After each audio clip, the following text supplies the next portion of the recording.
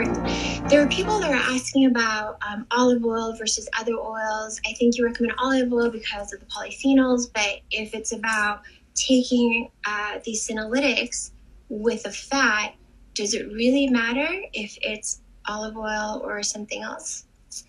It shouldn't matter. Mm-hmm. You could mix it with some Greek yogurt or coconut yogurt, just a little bit. It's really a little bit. And what's important to me is it doesn't raise my blood sugar levels. So I've worn one of these patches that allows me to see these spikes. And if you look at my blood glucose levels during my day, it's totally steady. Whereas someone who has breakfast and lunch is doing this, and they feel good, and then they're hungry, and they have this brain fog, and then they go up again. So my liver is what makes most of my sugar during the morning, and that's what I care about mostly. Mm-hmm. But yeah, olive oil is, I think, the best oil because it also has high levels of oleic acid, and oleic acid's been shown to activate the Sirtuins like NAD does and Resveratrol does. Mm-hmm. And so I include olive oil.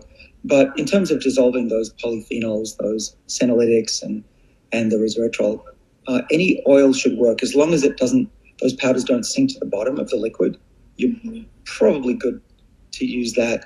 I've even tried, I like to mix up my diet like anybody else. I've tried olive oil plus a bit of vinegar and a basil leaf in the morning. It's like drinking salad dressing in the morning.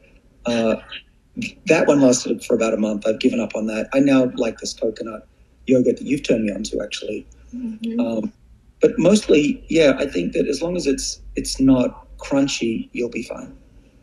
So yeah, because you had mentioned that it's like concrete, and there was a couple questions about that. Like, what does that mean? It becomes concrete. Is that the way your body processes it, the way it takes it in? Is it not bioavailable in that form? That's right. What you just said is the right term. It's not bioavailable because it comes in these crystals and these very crunchy little crystals. And in water, they'll just sink to the bottom. And in your gut, they'll just flow straight through. Mm-hmm. And we know this from dog and animal studies. And so you need to make it soluble, and resveratrol and these other molecules in plants are normally carried around in the plant because the plant puts sugar onto them and then they're soluble. But when they get extracted by the manufacturers, the sugar is taken off or they don't pull those ones out.